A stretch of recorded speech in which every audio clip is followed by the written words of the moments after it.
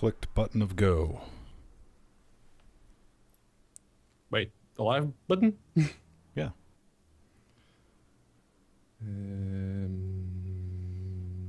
Because we were supposed to start at 2:45. Yeah.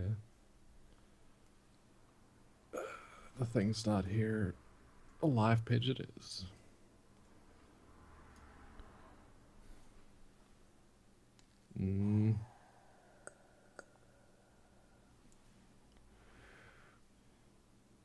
Maybe it'll work. There's 7 people waiting. Maybe it's only maybe it's just working from here. Go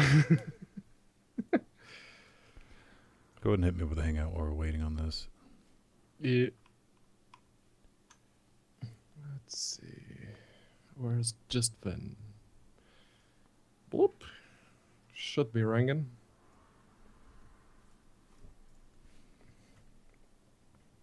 Okay, it works from here. For some reason, for me, it says wait for another 10 minutes.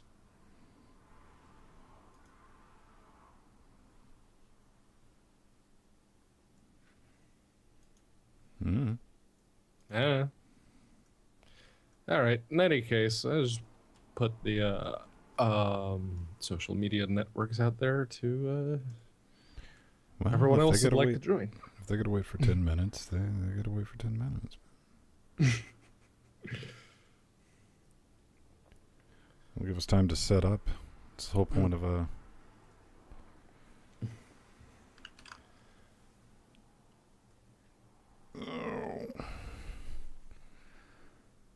That's a weird setting. I tried to set it for 2:45 exactly, but it wouldn't let me. Yeah, no, for me, it says, if we go to the YouTube channel, it says, yeah, it's live thing. There are like 3 people watching. Okay, cool. Let me watch that. Oh, okay. Look, it finally just gave up and said, okay. Oh, there we go. Yeah, now it's working. Hello, ladies and gentlemen, boys and girls. YouTube's gonna YouTube, man. It's Wednesday. YouTube's going to throw a hissy fit just because he can. Mm-hmm. That's how it rolls, son. Yeah. And Venn's still setting up the shots because, well, seems we're down a Lutris this week.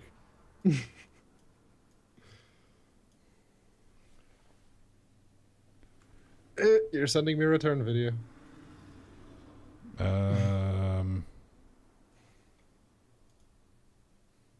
No, you're sending camera video.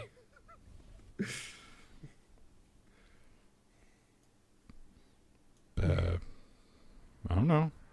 I mean, you're just going to send me a return video through Jitsi. We can get rid of the hangout.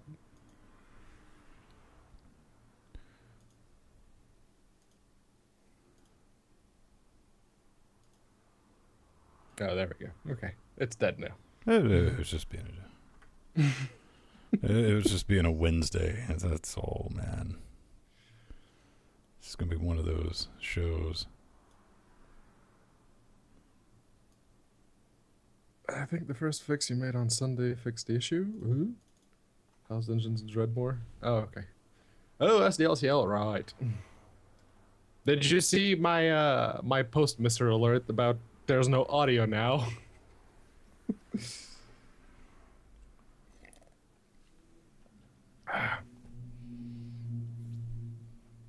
And now the Hangouts video is frozen. Good.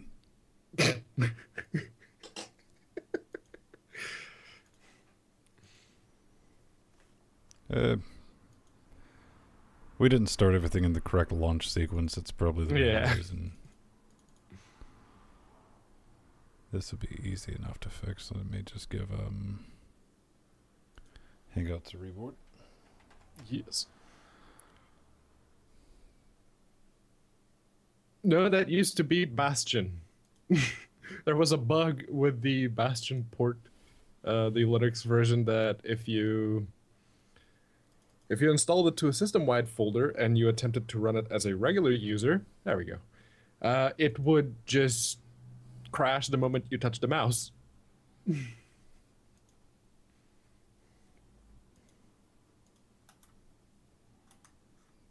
Okay. Yeah, for some reason, if I use SDLCL, there's no audio. If I get rid of the LCL SDL 1.2 SO library, the audio comes back. The movies still work. I tried to compile NW movies with the -LZ flag to see if it would get rid of that undefined symbol error, but it didn't. So, I don't know. Probably gonna have to submit an issue to the NW movies Git, because they do have a Git. Just, I don't know if they still keep it up to date, if they still look at it. I don't know. Boom.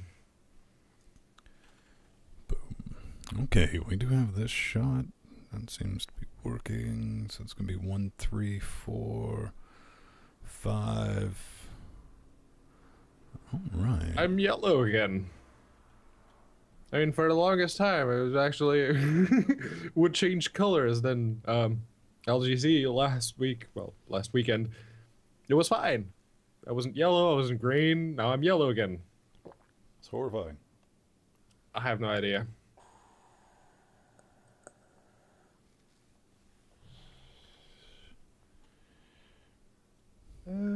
Well, unless you have multiple monitors and you want to play it in full screen, at which point it will just disable whatever other monitor it's not rendering on. That's one of the big bugs with SDL 1.2. That and controller mapping. It would detect most controllers, to be fair, but good luck remapping it. Yeah, I don't know. Definitely with me when it comes to controller remapping. It's like, oh, look, it doesn't. Nope. Alt F4. Another reason that Hollow Knight's so good. You can remap everything. That's... You would think in 2017 that wouldn't be something you'd have to congratulate a game on. Yeah, it should be expected behavior at this point, but it isn't. Let's see. WDW. That's set, that's set, that's set, that's locked.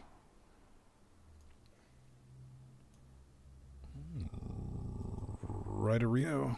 I'm going to go get a refill before we get started. Yeah. Let's see, I remember playing Quake 4, it didn't have the Alt-Tab feature. Precisely, that's another thing SDL 1.2 doesn't do. No Alt-Tabbing. It will just take your keyboard input and say, it's mine! All mine!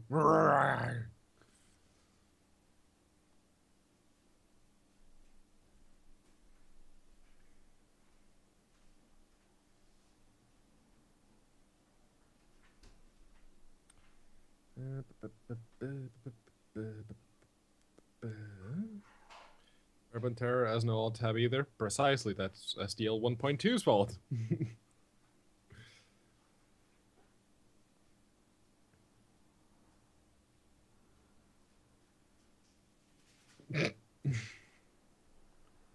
Apparently Linux Nero just got killed by a baguette. Discord.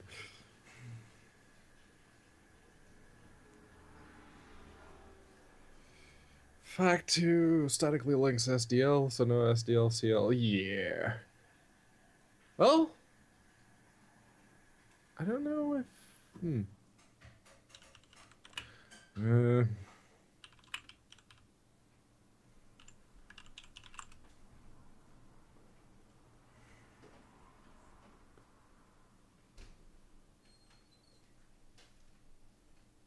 You could try stripping the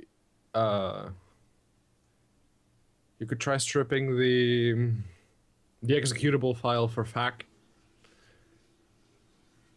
Don't know if that'll actually work, but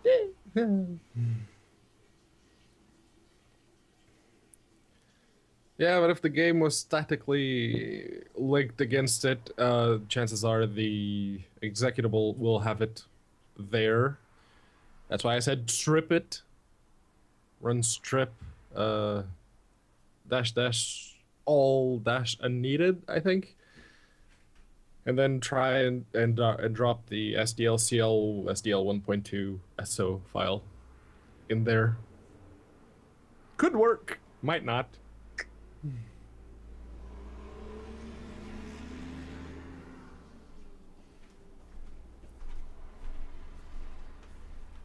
Yeah, that's one of the good things about SDL2. Just another one. zlib library. You want to use just a teeny tiny bit of it? You can. You don't want to worry about having to mention that in the comments of your code. You can do that too. As long as you don't claim that you did that, that's fine. What are we on about? SDL 1.2 was LGPL, while SDL2 is zlib. Yeah. Yeah, I think that's the one Rohit. I'm not sure.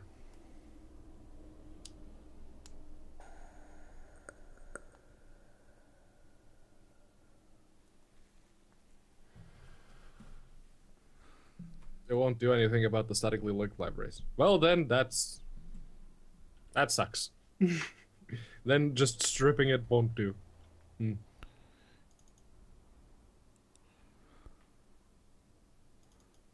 I do have his replacement image. I mean, if we need to. Nah, it needs hair.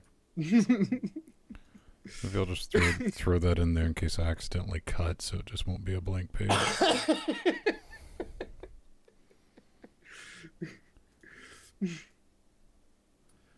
Needs really fashionable hair, though.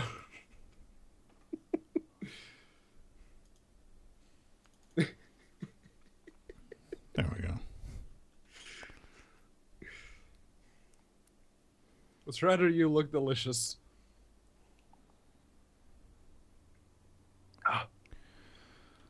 Maddie, you're fortunate because Charter decided to flip something about an hour and a half ago and just noped all of my internet connectivity for about an hour. That was fun, exciting, not knowing whether or not. Oh, you're getting down to a third. Went from 50-50 to 300 down and 115 up.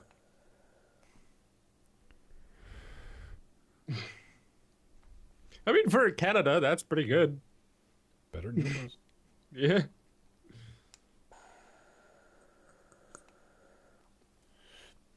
Well, I mean, it's especially difficult if you're not living on the coast of Canada, because every time someone in the middle of Canada is like, hey, internet speed's really bad, the telcos go like, fucking people live there? What? Huh? Wait, there are people living in Saskatchewan? Huh. Okay.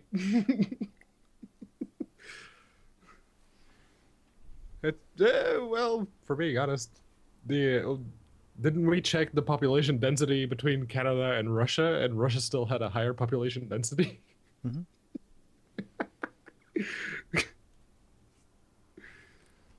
Okay, Venn's here. My turn. I'm gonna go grab a smoke. I'll be back. You poor things. Because I'm still setting things up before go time.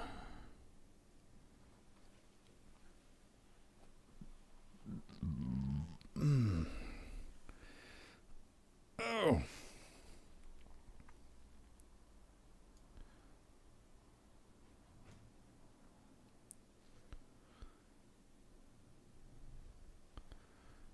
$50 north.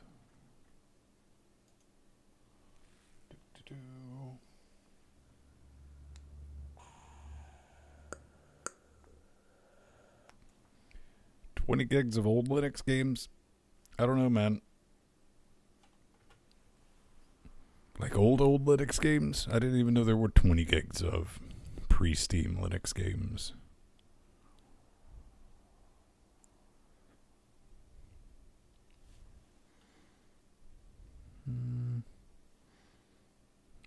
Okay. Finish setting up these shots. Shots.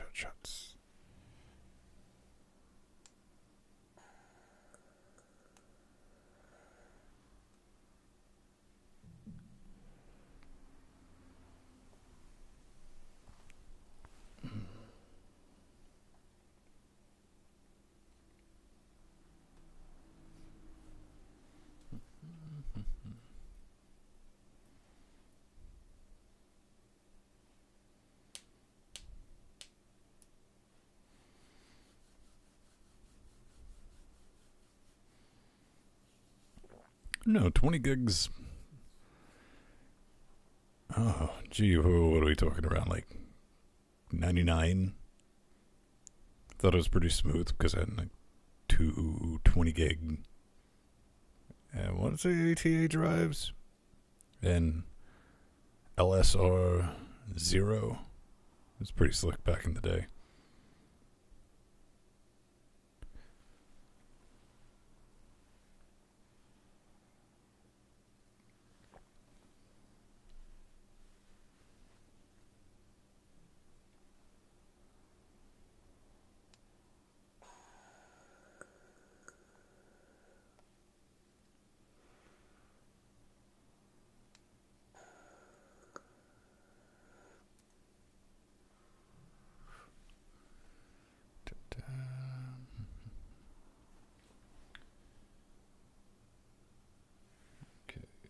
We don't need any audio from that input. That's good, that's good. All right.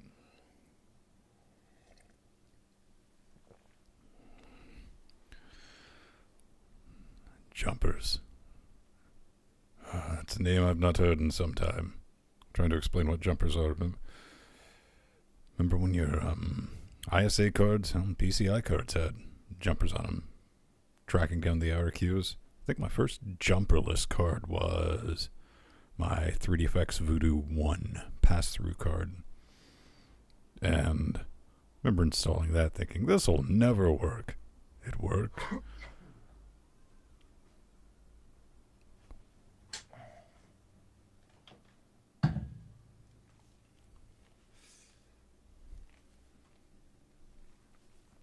Oh yeah, when like the first 2 gigabyte drives came out, there were some BIOS hacks.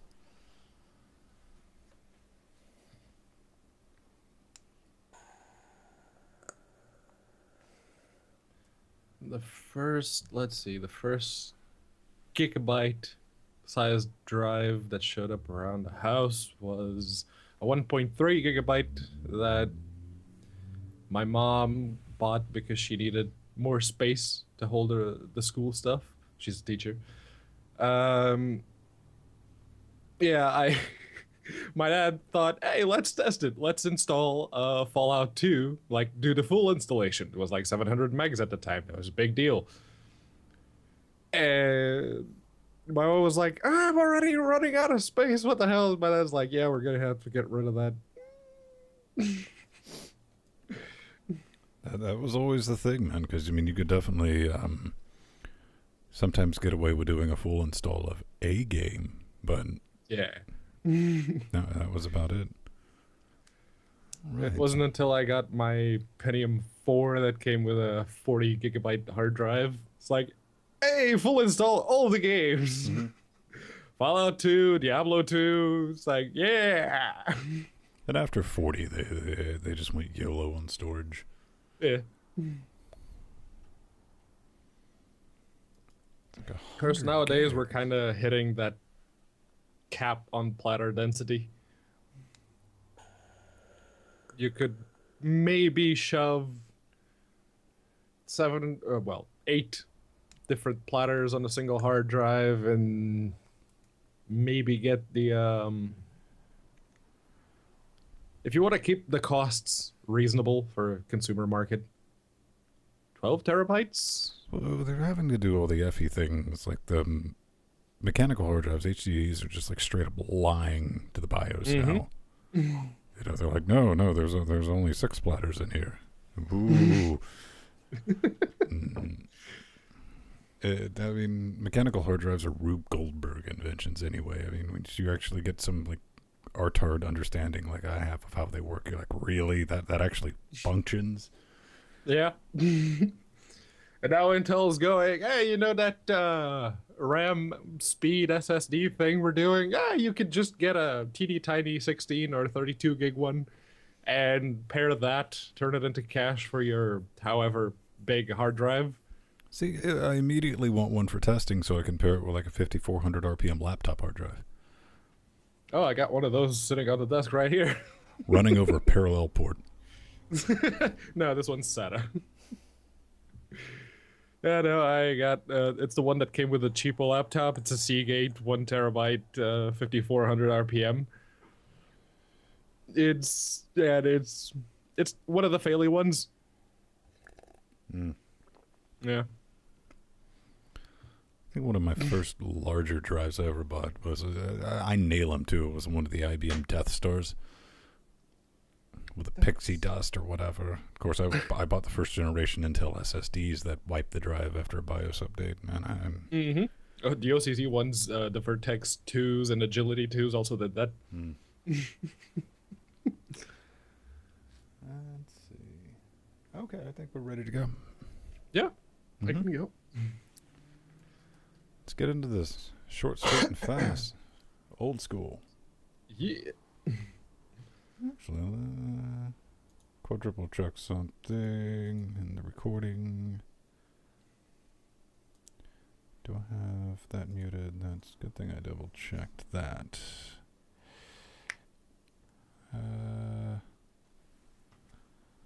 Okay, so when I change... I have 3 very elderly AMD systems which work here. I have a 1.2 gigahertz single core AMD netbook.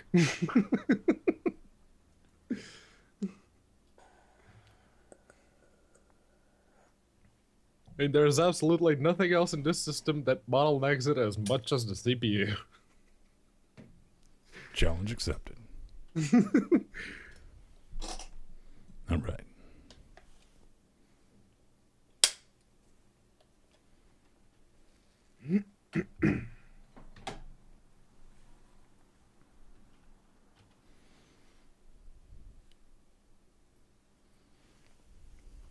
And welcome back to Linux Weekly Daily Wednesdays, where we take that midweek break to cover all the fascinating things that we've found going on in the Linux world. And this week is no exception because Debian is shutting down their FTP servers.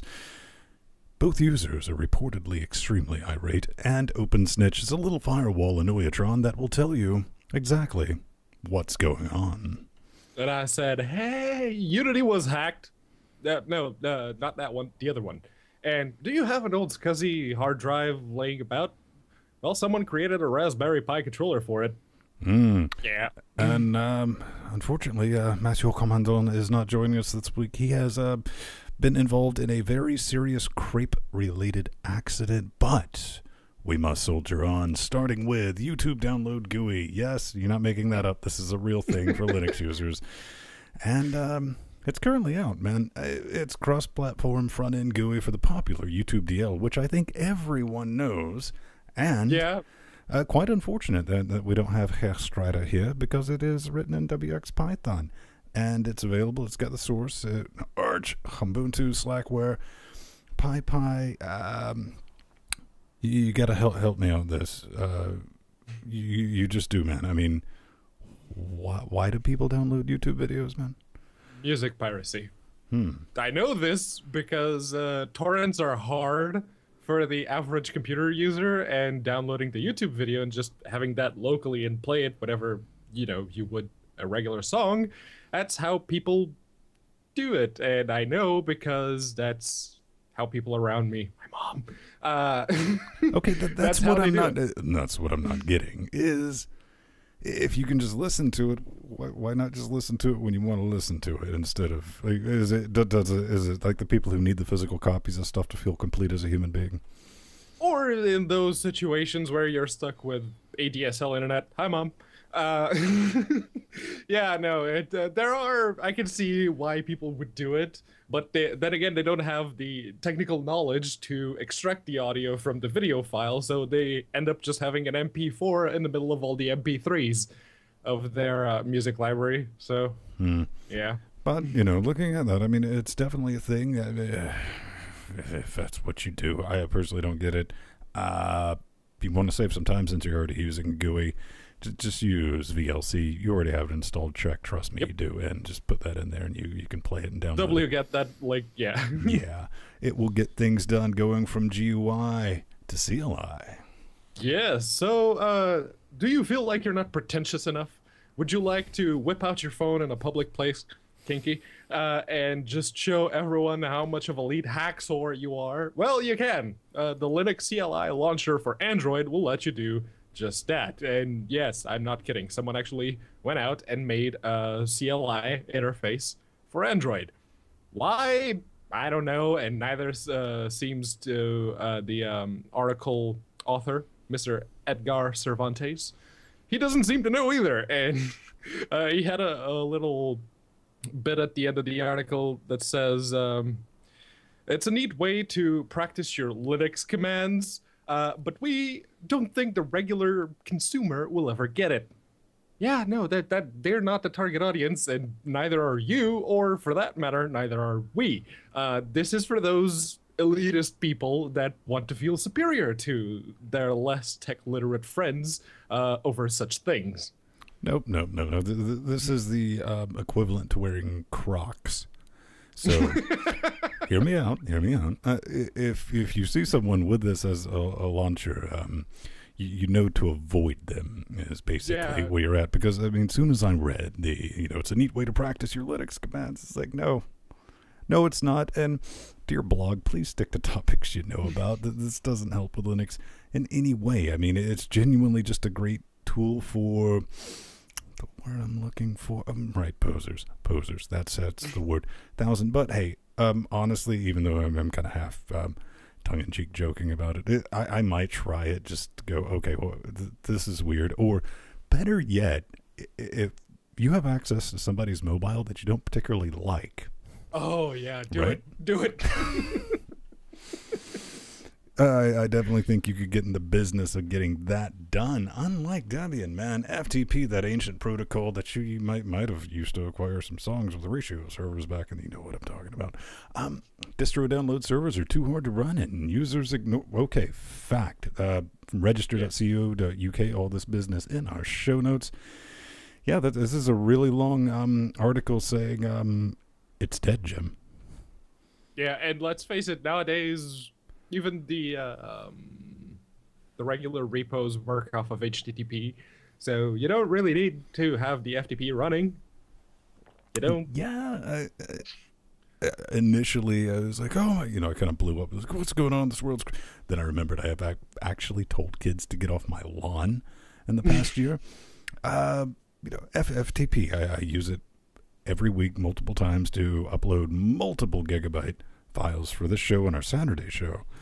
But I sit down and had that one on with myself, and no, I cannot remember the last time I downloaded anything outside of doing like a site backup, like work stuff. Yeah.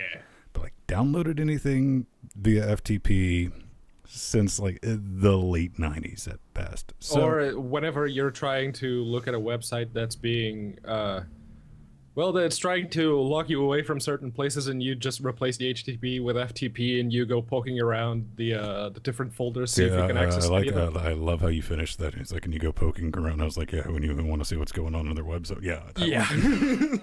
I mean, that's really the only thing I use FTP for right now, so. I don't know. It's always fun when you see somebody doing that, when you're running a site and you get like tail F on the access log for Apache. You see that they're digging around, and you start creating folders. Go away. Seriously, I'm watching you. And just good tip. But hey, TV series okay, check it out. The only reason we're going to talk about this is because piracy's legal in Portugal, and these people are pants on heads retarded. Again, legal is a stretch, but yeah, no. This is an app for Linux called Series Ninja. And what it does is it does basically the same thing that Popcorn Time used to let you do. You pick a series, and it will do, on the back end, it'll do a little torrenting to get the series, and on the front end, you could just stream the files. It supports Snap. Yes. There's a Snap package, there are deb packages, but for the deb packages, you need a distro that supports Qt 5.5.1, so at least 1604. And from there on, it's just a front end for a streaming torrent-based app. Now, here in Portugal, you pay a specific tax on storage, a very steep tax, for being honest. But it basically all that does is say everything that's on your hard drive, it's yours. So long as you're not actively seeding it and sharing it with other people, that's still illegal. So basically legalized leeching. Kind of going off Strider's show notes with pay for your stuff, kids. Yeah. Do it. You know, I used to have Love Film. Now I have Amazon.co UK. Now I have Amazon Prime here in the States. Netflix, Hulu. Forgetting something. I got my bill now. Oh, HBO when Game of Thrones comes on. Yeah. And that's how you support the shows that keep going. And this is just stupid. Because get this. Not only is this service thing just on its face, you're like, oh, really? Okay, you're going to get nuked from orbit by every alphabet recording. Yep. Charging for it. They have 3 plans of stupidity, 99 cents, $1.99, and $3.99. So you can pay someone to pirate it for you. Then you have the question part, then you have the underpants gnomes, then it says profit. Good luck on getting sued into oblivion, and please don't make stuff like this. And if you're going to make stuff like this, don't make it available on Linux. It's just bad form. Okay. Yeah. Hey, man, Open Snitch. Now, this is something that I don't even know if it's currently available on Mac, OS, whatever version they have. But used to be. Yeah, it's a little snitch application firewall. If you install this on your Linux box, it will annoy you to death, and it'll be great. That's really all it does. I mean, this is currently an alpha version, so there's not a lot to it. You're basically going to be creating an alert for any outgoing connection application. Well, anything that is trying to get out, this thing's going to be like, hey, something's trying to get out. Help me out, Pedro. I mean, outside of just scaring the bejesus going again, this is our prank episode, apparently. Installing this on your mate's computer just so they have got like constant terror warnings of like, oh, no. Am I running Windows all over again and I'm running this really paranoid antivirus program? Because I remember those days. Yeah. No, outside of that, I don't see it. But then again, I'm one of those people that has SE Linux properly set up. Yes, on Ubuntu. Go figure. I have a couple of other that stuff. also means that you have SE Linux properly disabled in a lot of spots so you can make things usable. Yeah, especially with Steam, because Steam, whenever just changing regular desktop mode from Steam to big picture mode, that's enough to go make SE Linux go, no, we're not having any of that. Executable bits in temporary folders in memory, no. But yeah. So yeah, outside of that, I don't really see the point of Open Snitch. I kind of see the point. I mean, once this is very, very early alpha. Once this thing gets full-fledged, I can see somebody coming over to Linux, and I like to see tools like this for new Linux users that they want to be secure, man. I mean, they are thinking in the correct way, but they're not going to fire up NetHog or anything in the terminal and start sniffing around. But something like this, where maybe it could come with a distro and be like, yo, and you can kind of put it on, shut the F up mostly setting, a slider bar. I'm giving you free development tips here. Just so, if something panicky comes up, they're not flipping out. An actual blacklist of the known really bad websites or connections, IP servers, IP addresses that they're trying to connect to. You're going to set that up. That would be nice. Yeah. Hey, something else that's kind of nice. Really nice. So Fraunhofer, you may remember them if you ever tried to get something that plays MP3 files over the past couple of years. Well, they can't license the MP3 playback and whatever else anymore because, hey, that patent's expired. So now it's free. And you can actually, they give you a link to mp3-history.com where you can read all of that, and it's got really nice detail about everything. And as far as availability goes, they say please use their contact form below, but you don't need to anymore because, well, they can't license it to you anymore. I think it's a bit brilliant. And we talked about this oncoming storm a few months back. Like, ding dong, because some people Fedora, but they definitely flipped out about it. And Strider did have a bit in the notes, and he's like, I'm sure Open Fedora, Fedora and OpenSUSE will still find reasons not to include it in their repos. You guarantee you they will. But The one thing I like about this is people can finally just stop screeching about podcasts, which is what we do. If you're watching this on YouTube, this is also an audio podcast. Being distributed MP3, even though that they themselves have never downloaded an OGG in their life, And as less and less people keep local copies of their music libraries, I know we just touched on a particular subset of people who do. Hi, Mom. Keeping a particular format under ransom when everything else is basically free doesn't really make sense. And I'm guessing Fraunhofer doesn't really want to pull a Disney when it comes to that particular patent. So, good. Thank you. Yeah, we have a few people in chat room talking right now. It's like they're using OGG and stuff like that. That's cool. I like people who stick with their scruples and all that business. But continuing on with this audio nightmare train. Oh yeah, you want to get that audio and you have some reverb effects or compress your voice down so much that you sound like you're coming off of a landline from the 80s. Well, yeah, I can. It's Pulse Effects. It's available on GitHub, and I did get a chance to try it. At one point, it's like 5 seconds in, I caught myself changing the music I was listening to output to the speakers, and then mute the speakers physically while having the Pulse Effects output stream coming into my headset so I could tweak around everything and change the equalizer and do all that. And I'm like, oh, crap, I'm turning into Venn. It gets a bit crazy. I saw this earlier this week, and I was like, I have not got a chance to try it. I'll probably try it later this evening because I don't mess with the box of business, our production box, anywhere near before show. But if this is something we need, if you're out there and this might not do it, but I'd like to see if this has the option to allow me, because one thing we use is Pavu control, which is the front end for Pulse. But once you have that audio kind of makes sense to you, you can start learning. What we need is, because everything like Jitsi and any type of web audio stuff, even the new Skype, and it does AGC auto gain control, and you can't disable it for the most part. You can get kind of wicked screwy in Firefox and kind of disable auto gain control across the board.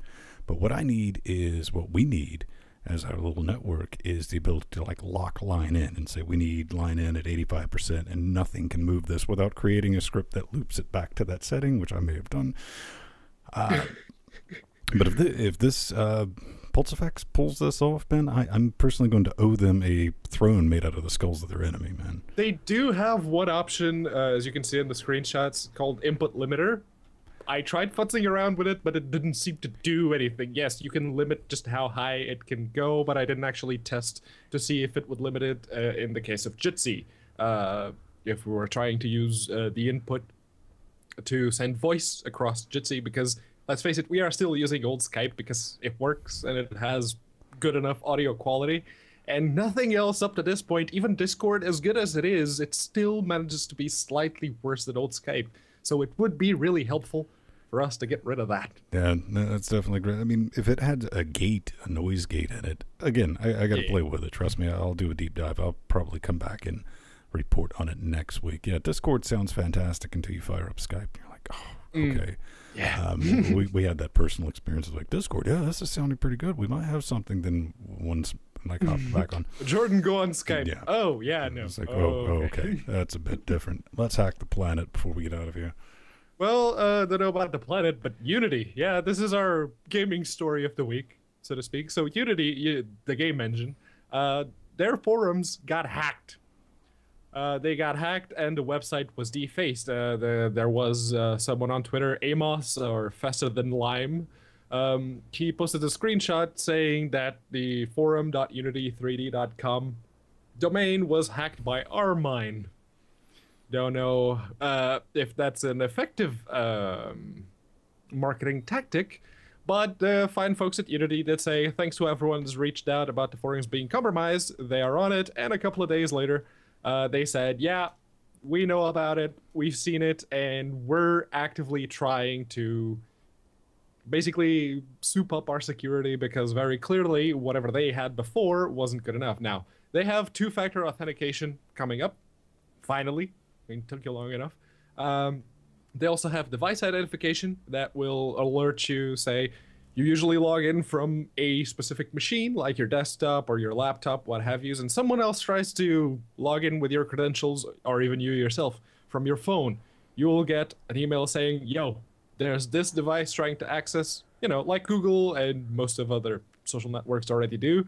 And they have revamped their password policy, so you can actually have per organization password reset rotations and strength policies depending on whomever is using the engine. So, hey, finally. No, I think it's a good thing. Dak, you kind of, and Sheldon kind of brought up what I have here in the show notes. If I want to read them verbatim, is, oh no, my email address was hacked because I'm effectively 9 years old, ladies and gentlemen, if you haven't figured that out mentally. Yeah, big shrug emoticon on this. It's like, all right, that happened. Hopefully you're not using the same password for everything. Or your same password or your primary email address. I mean, then again, we own our own web zone and stuff. We just spool up email addresses like cotton candy because it's brilliant.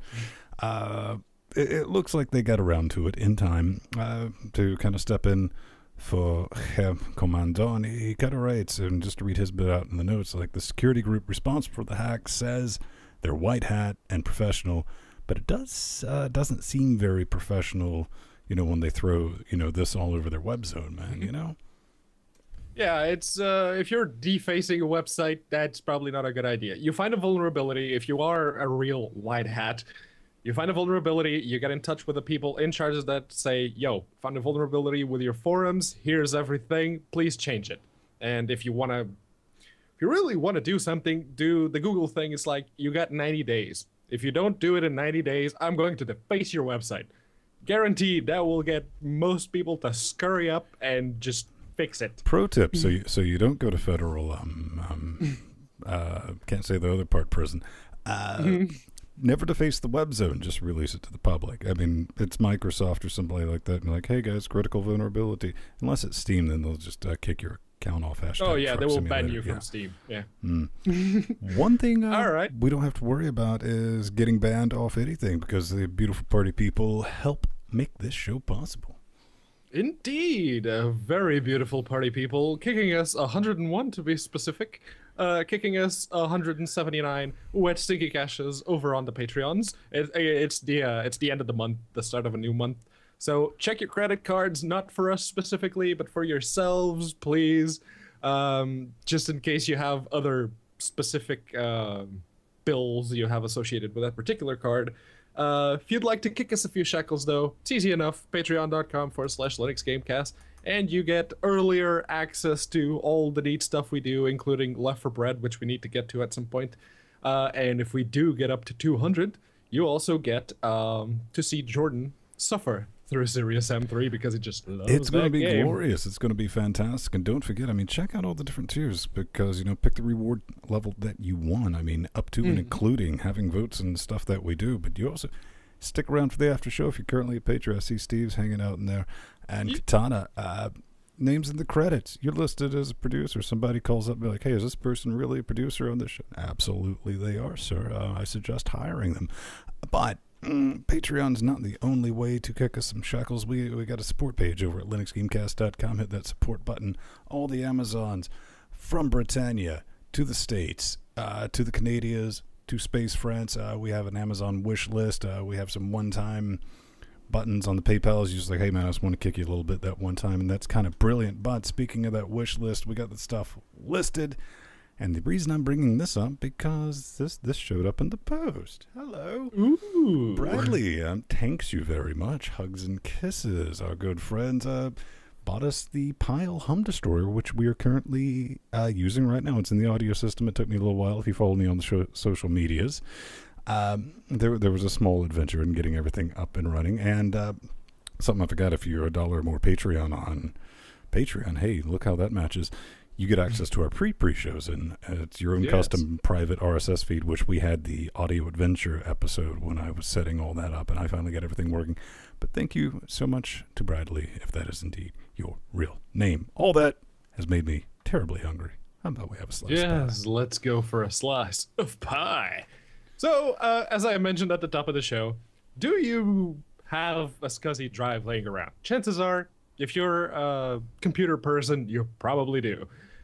So you'd like to maybe get some of that data off of there, or say you still have a working SCSI system somewhere in your network, and you would like to introduce Ethernet access to it. You can do it if you have a Raspberry Pi and you don't mind either wiring some of the stuff yourself or, well, paying a fine Japanese gentleman who basically created a SCSI adapter that you can plug into your Pi's GPIO ports. Now, he did make generous use of transceivers to adapt the 40-pin GPIO to the 50-pin SCSI, but it works. Just honestly seeing an external SCSI conductor, my eyes are like. it makes those parallel printer connectors just look tiny by comparison. Oh man, I used to have.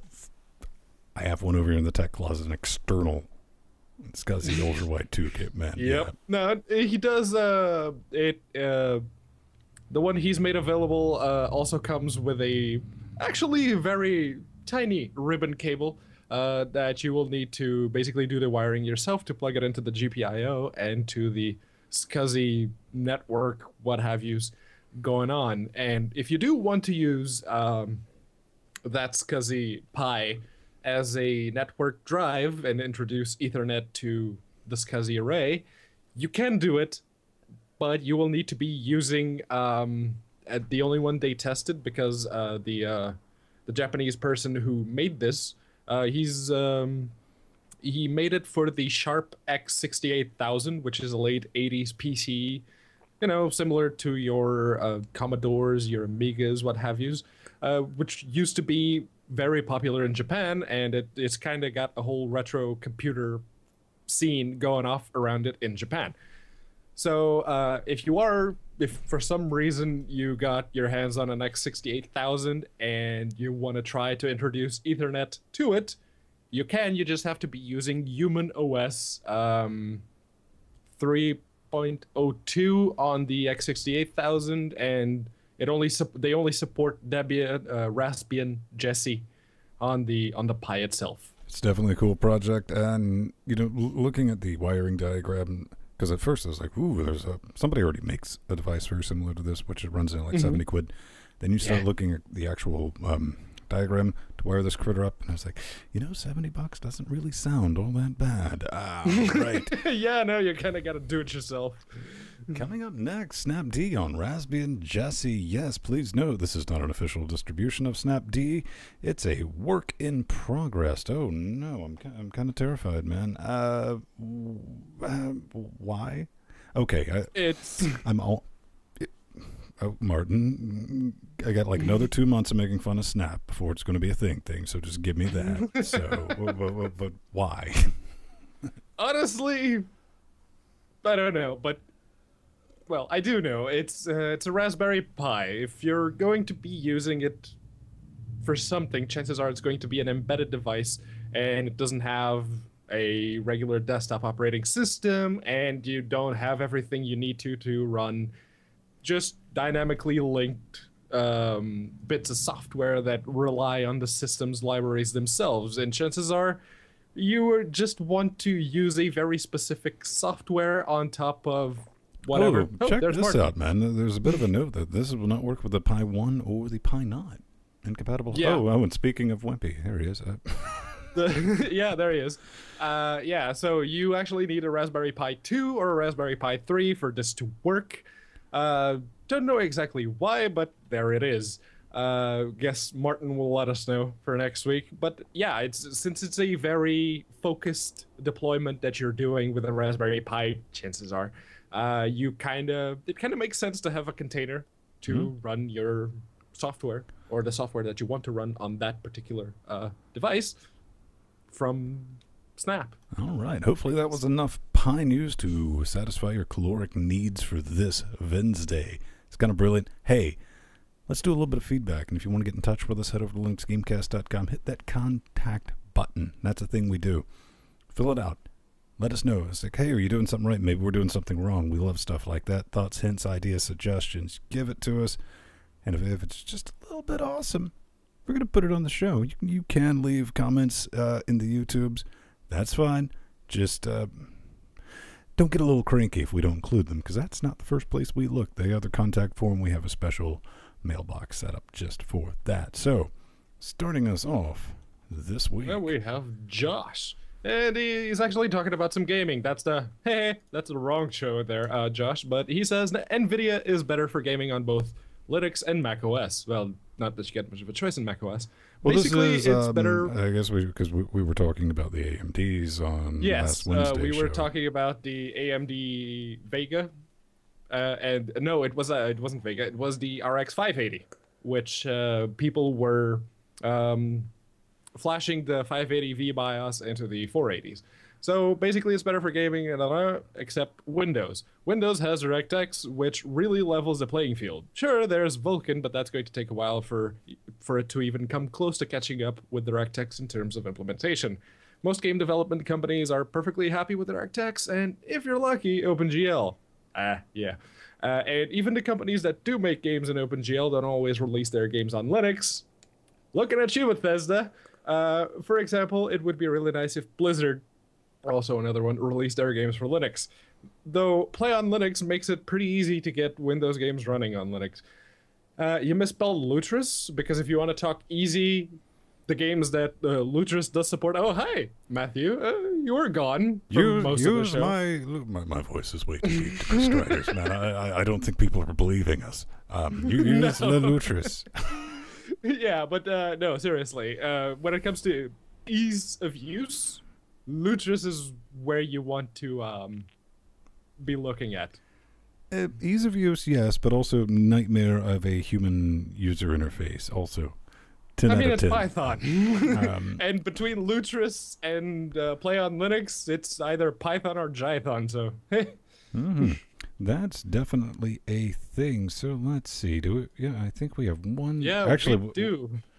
We had a couple more about this, because I did the getting DaVinci running on the 1604 LTS. DaVinci, the multimedia audio, way too expensive, but they have a limited home version. I mean, it's kind of powerful. I mean, if you got the Blackmagic hardware that supports it, which a lot of people didn't read the fine print, and they're just like, I can't get any audio. And I was like, when do you think a piece of Blackmagic software made for Blackmagic by Blackmagic might need that? No. I was like, well, maybe it does. Anyway, they were just watching the video, and this one lad, he writes in, he's like, what is the name of this amazeballs graphic? This one right here. I mean, come on, really?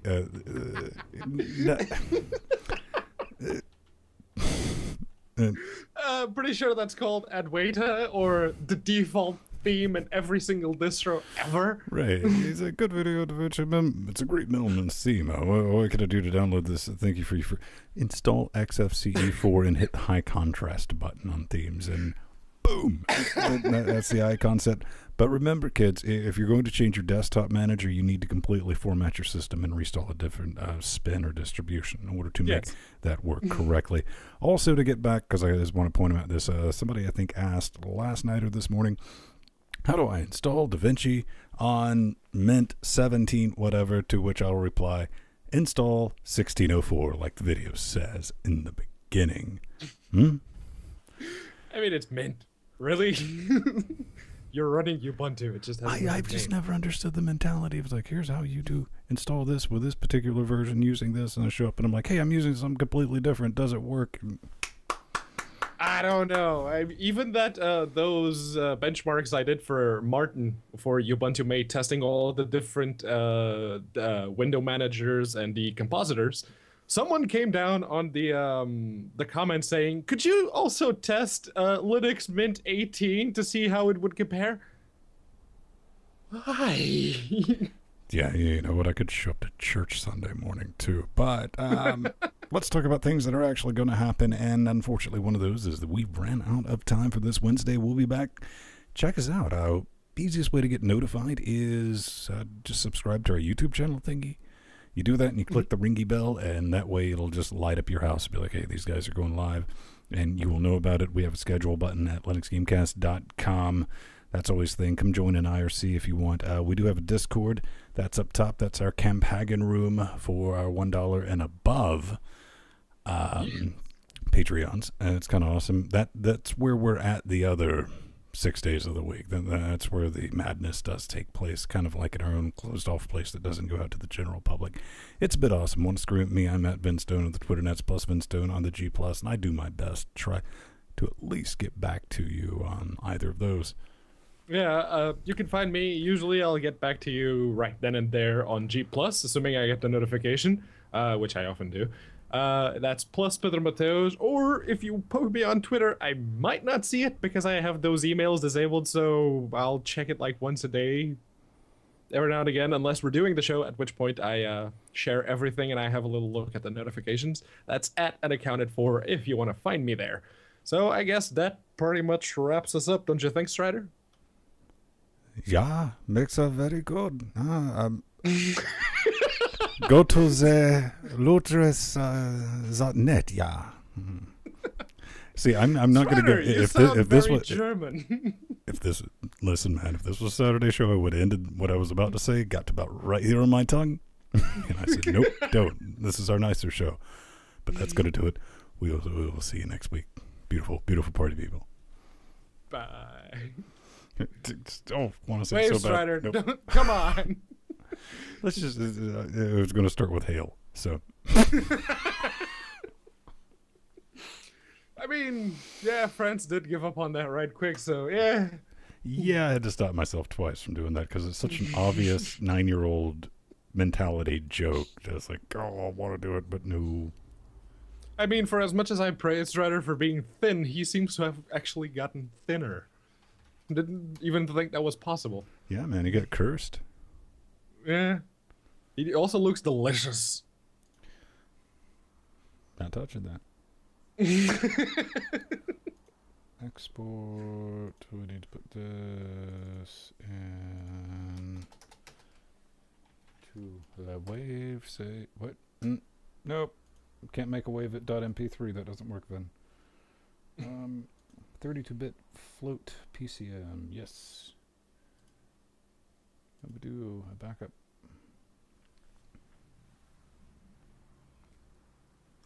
All right, so there were a couple of links missing on the notes.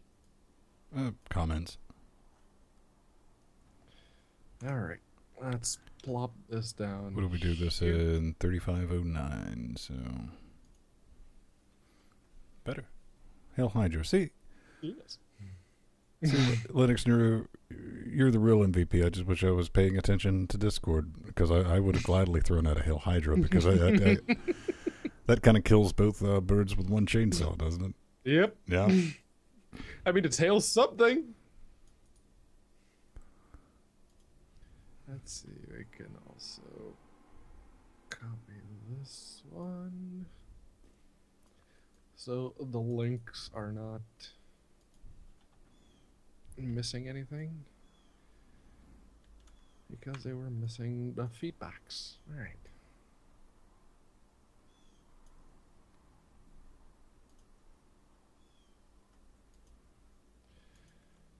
Okay. Okay, the links have been fixed. You can now copy paste those. I was just gonna add them in. I gotta do all the show notes and stuff too, dude. So. Yeah. Mm.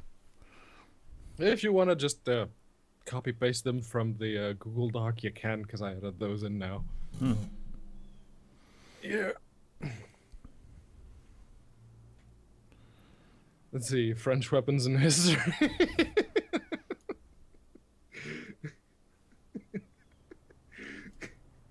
Seems legit. Hey, you'll leave it out to dry for a couple of days. You can kill someone with it.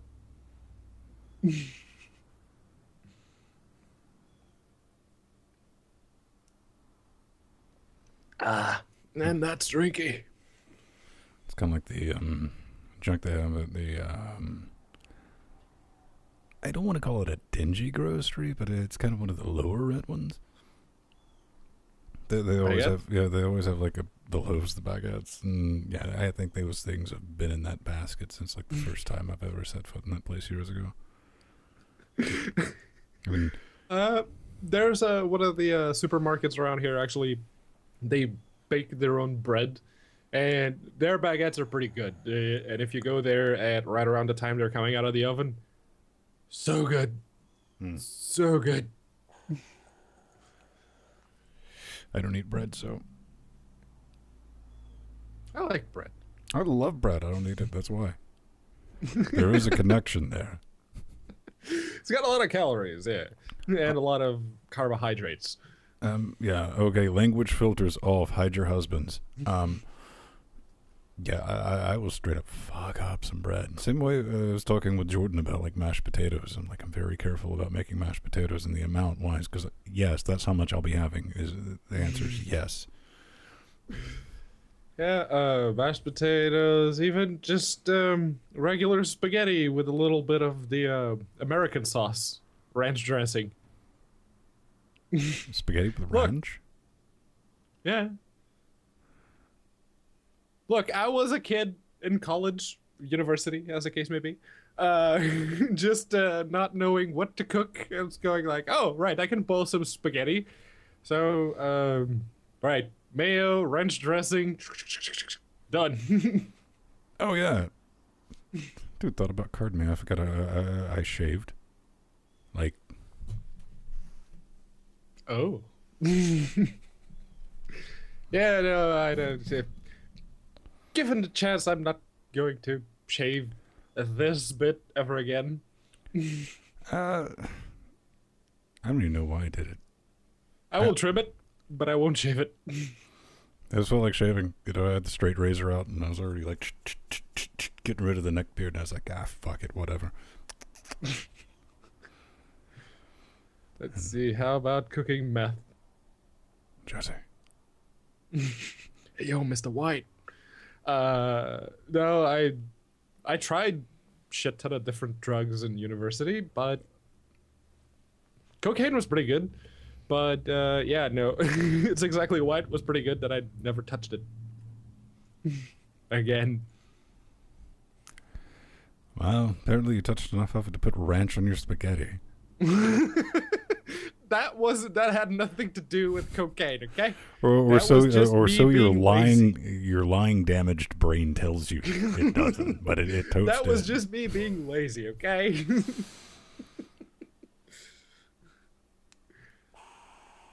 I like sandwiches with the Russian salad. That's not weird at all. It's like grab 2 loaves of bread and just shove whatever you have lying around in it. Well, what the Can hell's of tuna. a Russian Ooh. salad? What is that made out of? Vodka and homophobia? Also, a bunch of vegetables and mayo. Just a bunch of boiled vegetables mixed in with mayo. Oh, Russian salad.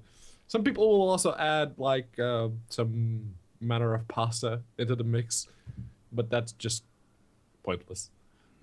I don't know. Yeah, Russian salad is okay. Again, it's one of those very lazy things to do. You just put the vegetables boiling in a pan, wait for a little bit. Once it's done, you take out the water, throw in some mayo, done. I messed up a few weeks ago because I don't like the really crunchy jalapenos. Like super fresh ones. So I was like, I don't feel like steaming them either. And so I like the crunchy ones though. What? I like the crunchy jalapenos. Yeah, I just wasn't feeling it, but I forget what I was making like a wrap or something like that, like a lettuce wrap. And I didn't want like having to work on it. And so I just boiled them for a hot second, you know. And popped them out. I didn't cut them. They were just floating on the top. And I was like, oh man, these are like pickled. And that was awesome. Great texture. I cut them up and I was like, oh, because like pickled jalapenos, the reason I don't buy those because I'll just pour those in a bowl and put hot sauce on them and eat them. No, I'm not crying because of this show. I'm just crying because of the stuff I'm eating. Kidding me? The hot sauce gives them flavor. Jalapenos are sweet, man. They're not hot. Jalapenos are good. They're just good. They're sweet. Ah. Let's see. Nori's a really big fan of the pickled, the teeny tiny cucumbers. What are they called? They have a name. Cornichons? It's French name. Yeah, she's a big fan of those. I think I had one once. It's like, no.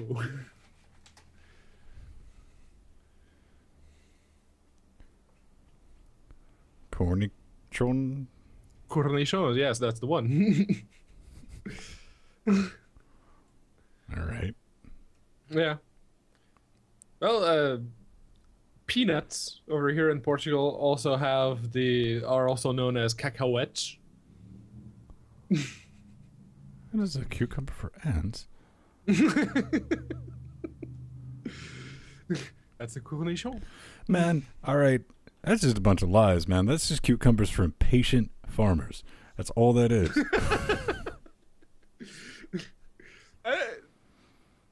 I don't know if they breed them to be that small or if they just pick them up before time, but yeah, they're tiny. I'm not even a fan of regular cucumbers. It's just the pickled ones at least, are even worse. Yeah. See, if I had somebody to peel cucumbers for me, I'd eat a lot of cucumbers. That's what I do with carrots. Sometimes I won't even peel them. I will just wash them really well and eat them. No, pickles, I will mess up some pickles. I eat pickles like once every 3 years, but I'll eat, half of a 3-gallon thing in one day. Then I'll be done for another 3 years with my pickles. Once I ate Mexican canned something and I added so much more jalapenos that I had stomach pains after. Well, that's how you build up a tolerance.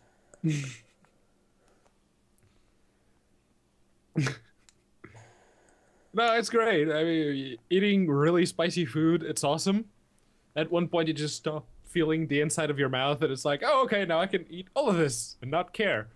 And then a few hours later, you gotta have a poop. Then you feel it. I feel you feel it all. Sorry for you little cupcakes. Poor little Barbies. I can't eat the big boy spicy food. I know, I eat the big bowl of spicy food. I just don't enjoy it when it comes out. Again, Barbies. It's like people complaining about Taco Bell. It's like people just say that because they think it's a thing to say now and it's been worn out. And it's like, no one really eats at Taco Bell. It's a conspiracy theory. Except for Jordan. There is no Taco Bell here in Portugal. If you want tacos, you will have to go to a place that makes tacos that is not Taco Bell. Del Taco. There's a tapas place a couple of Dynafire blocks down. Steve. See you next week or Saturday. Whichever comes first. Yeah. See you, Steve. Yeah, there's a tapas place down the street a couple of blocks that makes alright tacos. And you can pick between the half kebab shell or the regular crunchy shell.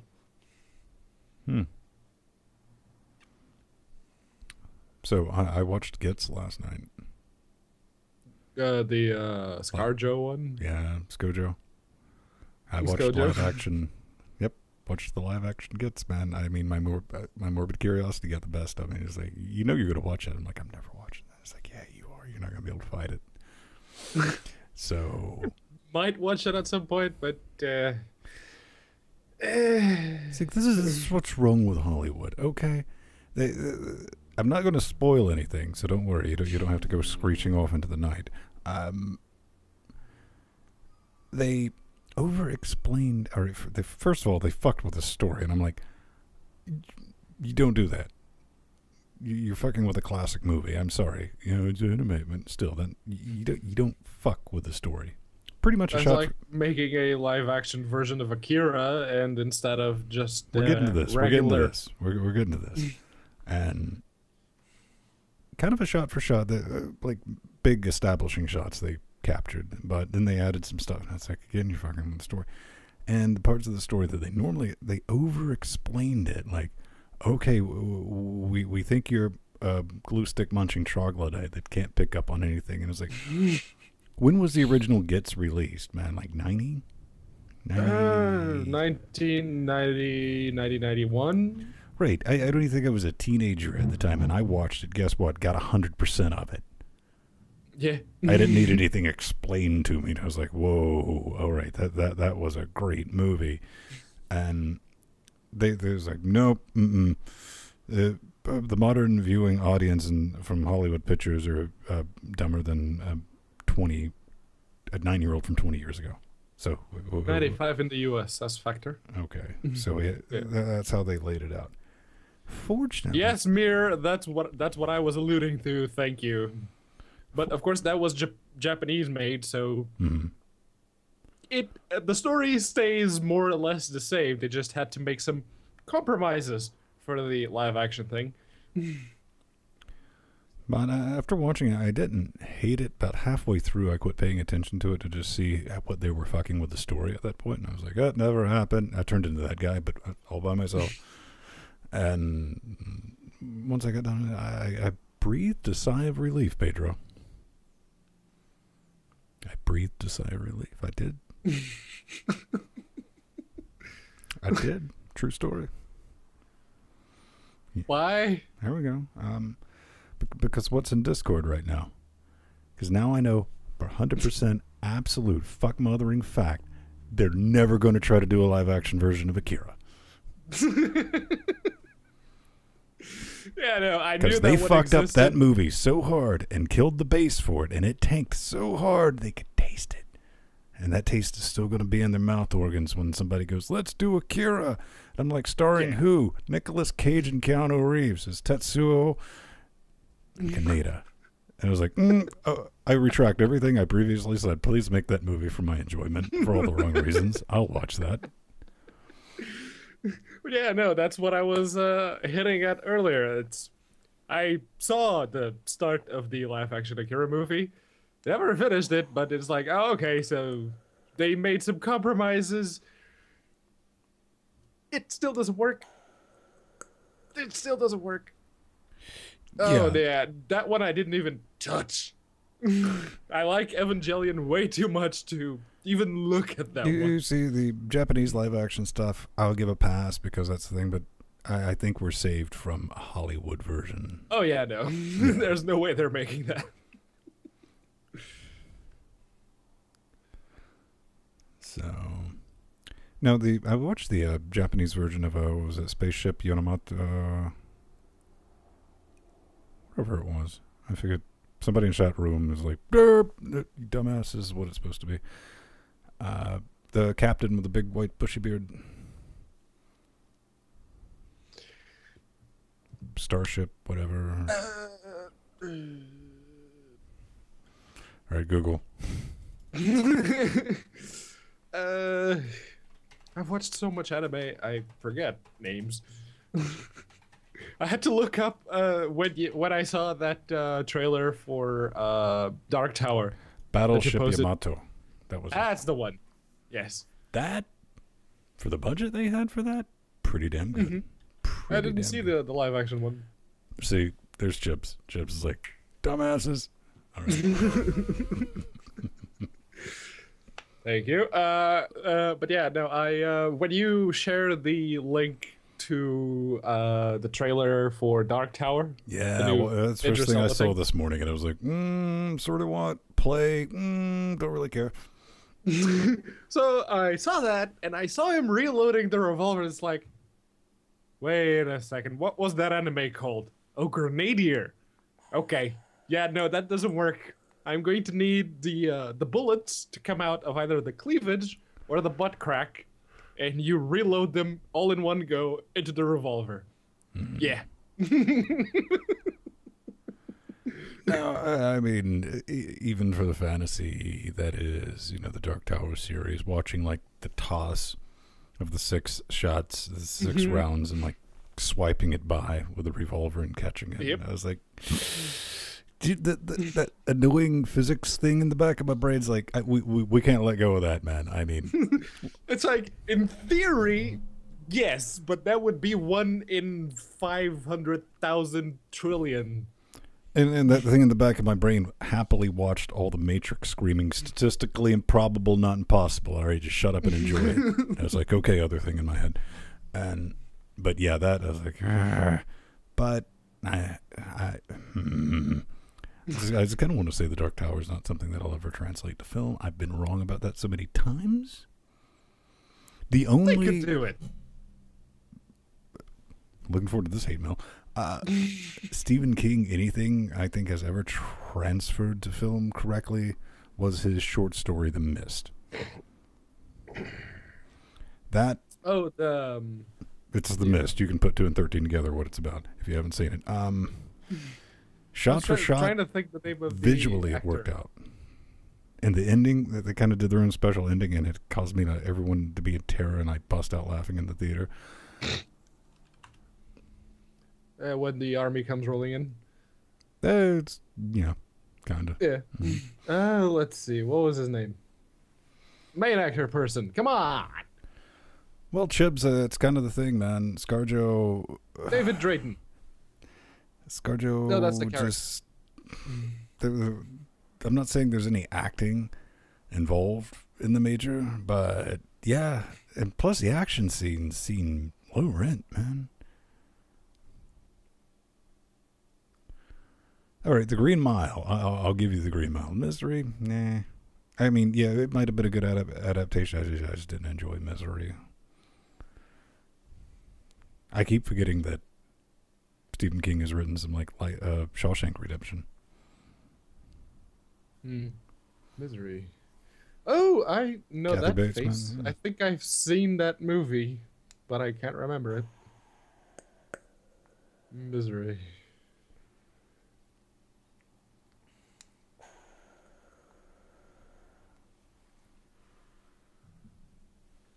Yeah, I've seen this movie. Oh, that was a long time ago. 1990.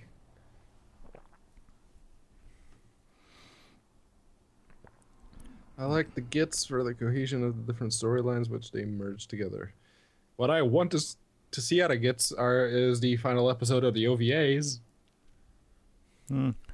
No, I just want them to continue on with Standalone Complex, man. I put off watching Standalone Complex until like 4 years after it came out. I was like, it's a TV show. It's going to be horrible. Watch this. Like, this is the best thing ever. Give me more of this. Very good. But yeah, I'm also waiting for the rebuild of Evangelion episode 4.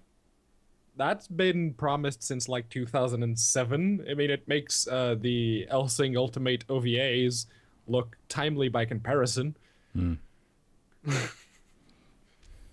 The creator of Evangelion and the guy who was directing the rebuild of Evangelion just said, I was so fucking done with Evangelion, I couldn't do it anymore. I had to go off and do something else. And that something else was that stupid Godzilla movie a while back.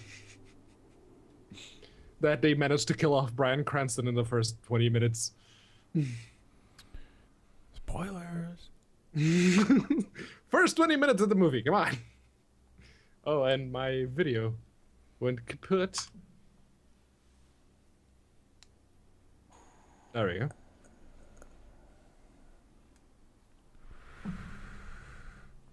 Rise was a letdown compared to... Rise was okay. Yeah. I mean, they still need to release the last episode, but Rise was okay. It was serviceable.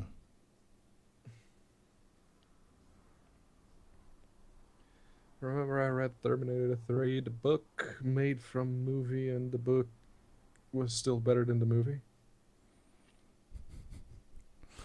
Let me reread that. Terminator 3, the book made from the movie, and the book... Yeah, okay. Right. Okay. That makes sense now. They made a book out of the movie. Right. And the book was still better. Well, that's not a really high bar you're setting there. Just saying. I'm always a bit dodgy about that because I remember like the Bourne series. It's like, come on, popcorn movie, right? And you don't watch that for anything other than, all right, you got No, it's an action flick. No. ninja protagonist, curb stomp everyone. Then I messed up and read one of the novels, like the paperbacks, because I was on a plane, and this is before Wi-Fi, I was get off my lawn, and I picked it up at the airport and like read through it, and I was like, these are really good books. You know, because they can't fill in 15 minutes of action with no dialogue. They actually have to, blow out the story and stuff like that. And I can't watch the Bourne series anymore. I'm like, I'm out. What was that movie that you mentioned in the Hangout a while back that was very actiony, very good, as just an actiony thing? Good luck, son. Sounds like you got some scrolling to do. Yeah. Logan. Thank you. Okay. What, Logan? Yeah. Logan was an awesome action movie. It was awesome. I mean, the rest of the movie was also not entirely bad, but the action scenes, yes. Well, they basically said, all right, we get to make an R-rated movie. And it's like, how R-rated? Yes is the answer to this. Yes. I was like, how far can we go? Yes. So whenever an action scene started, I'm like, yes, yes, give me, I want more. You know, yeah. It was a good movie. I thought it kind of, I'm not going to spoil anything. The ending was a little cliche. I was like, all right, that's how it happens. Rise was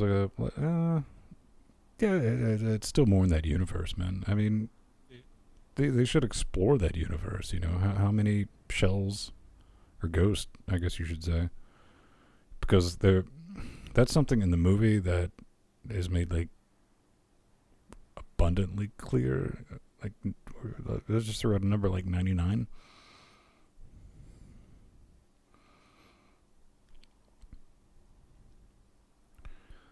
Pretty good. I don't know. I haven't found any. I'm being lazy and I'm waiting for Dragon Ball Super to get the I'm English kind of waiting dubs. for that the new series to kind of close out the arc, so I can just watch it all in one go. I'm going to wait for that. Then I'm going to wait for the full English dubs because I don't mind the subs. As long as I get subs, I'm good. Most of the time, I'm the sub guy, but Dragon Ball Super is not something that holds my attention hard enough. Like, you actually have to focus. I like something I can listen to. Yeah. So, all right, beautiful party people. We are going to be noping to the max. Yes. It's right around time. Dinner time, that is. Dinner time. Oh, Yes. man. I got a while for dinner time. Hey, time zones, how do they work? Sun, he says? The way the sun hits the earth at a given angle when it's considering its rotation. I don't want to talk to no scientist. Y'all motherfuckers lying and getting me pissed. All right. Beautiful people, we'll Say goodbye, Matthew. bye-bye. We'll see you Saturday. It's been real. It's been brilliant. Yes.